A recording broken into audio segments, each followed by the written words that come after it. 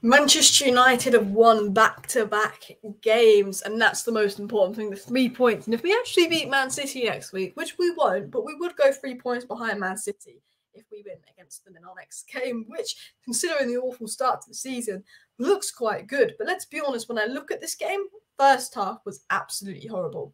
First 35 minutes, disgrace. The team grew into the game. We got better. We gained control. We were pretty good in the second half. We deserved the win. Ultimately, we were good from the 35th minute onwards. But considering this is a Sheffield United side with 2 points at the bottom of the league, it still wasn't convincing. We didn't, better. We gained control. We go into the game. The second half was much better.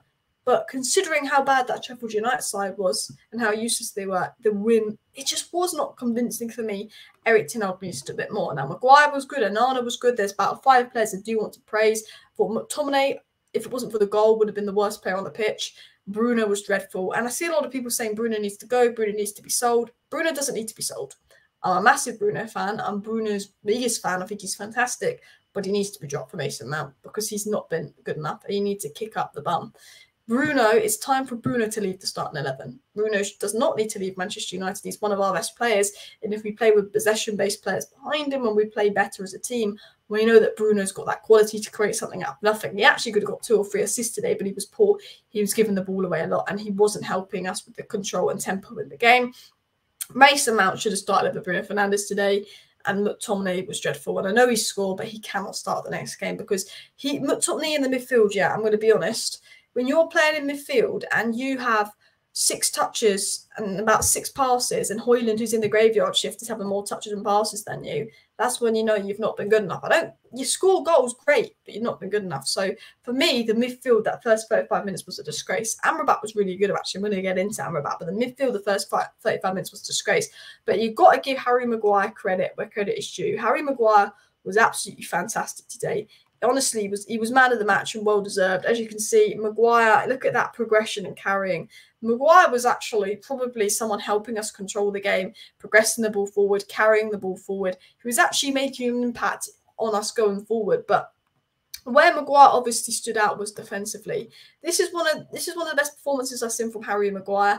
And maybe dropping him, maybe giving that a kick up the bum would be good for him. He's not better than Martinez and he's not better than Varane. But I tell you what, Harry Maguire is better than Lindelof, and I said that for a while. Lindelof had been better than him a little bit last season, but with the way Lindelof's been, and Lindelof was poor today, but I'm not going to go at Lindelof because he was out of position. But with the way that Lindelof has been this season, Maguire has to start with him. And you've got to give, I know a lot of people don't like Maguire, and he was awful in that season under Ollie, and he says silly things in press conferences, but he was brilliant today. He breaks the line, he progressed the ball forward. He was our best player comfortably, and you've just got to give credit where credit is due for Harry Maguire. You look at statistics like this, I actually go to do this with more zoomed in. But Ethan Talks obviously put his statistics up, like 104 touches, 76 passes completed, 14 passes into the final third, 13 accurate long balls, 1-on-1 tackles won, 5 out of 7 aerial duels won.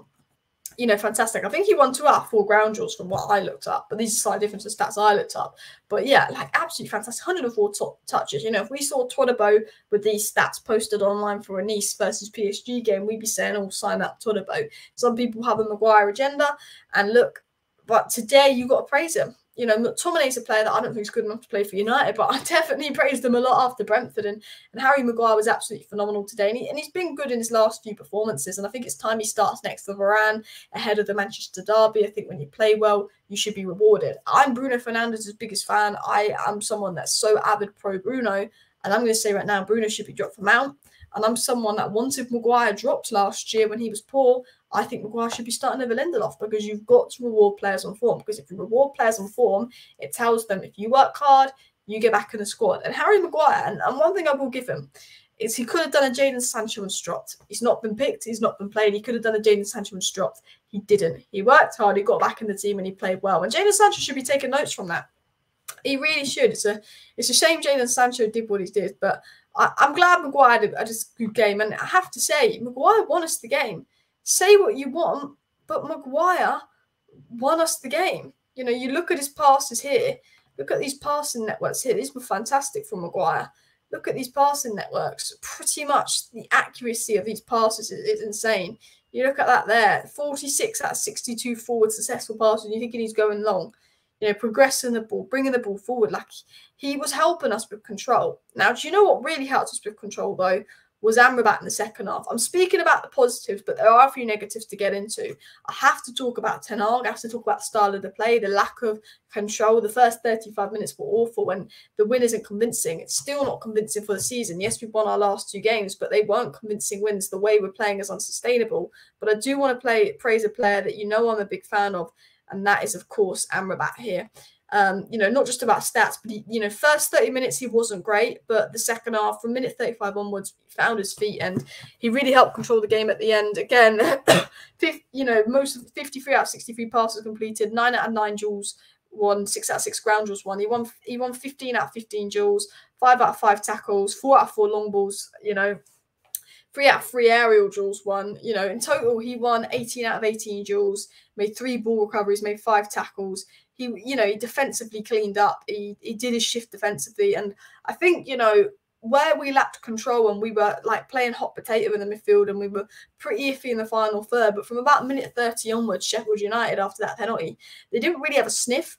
They didn't have because Amrabat was there tidying it up, or if Amrabat wasn't there, Maguire was getting in with his head. And I think actually that won us the game because there was a lack of control. There was a lack of tempo and attack, and we've got to talk about that. McTominay was probably the worst player on the pitch, followed by Bruno Fernandes. Now, Bruno Fernandes creates things. He makes things happen, and I'm a big fan of Bruno because I know his quality. He can make things happen out of nothing. He's so good for Portugal, and I don't think Man United are playing to Bruno's strengths. The way we're playing around Bruno is not good. We know how good he is with people like Matic and Pogba behind him, but he's not been good enough, and I think it's time Bruno leaves the starting 11. I don't want Bruno to leave Manchester United. A lot of people do. I don't. I think we can succeed with Bruno in the team. I see a lot of people saying we'll never be a good team till Bruno leaves. He gives the ball away a lot. De Bruyne gives the ball away a lot. You know what I mean? Like, we can win titles and be a fantastic side with Bruno in the team. It's just that we've got to have Bruno at his best. We've got to utilise him and play in a way that makes Bruno good, because there's no doubt in my mind he's one of our best players. But right now, Mount should be playing over Bruno because Mount has been better. And, you know, I think this game was crying out for Mason Mount for parts of it as well. You know, he was unlucky to be dropped. He really was. But I guess that's what it is. I understand why he rewarded McTominay.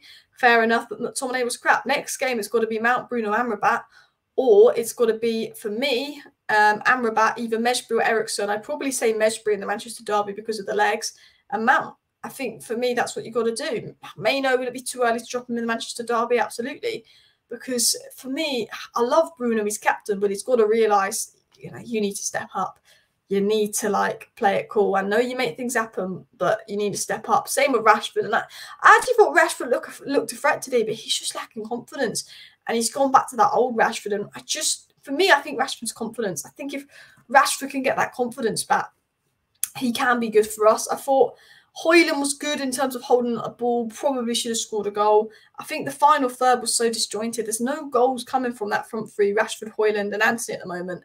And I think Højlund with more service, 100% has goals in him. We know Rashford has goals in him. But again, Garnacho was brilliant when he came on. Yes, he missed the City, but it was offside.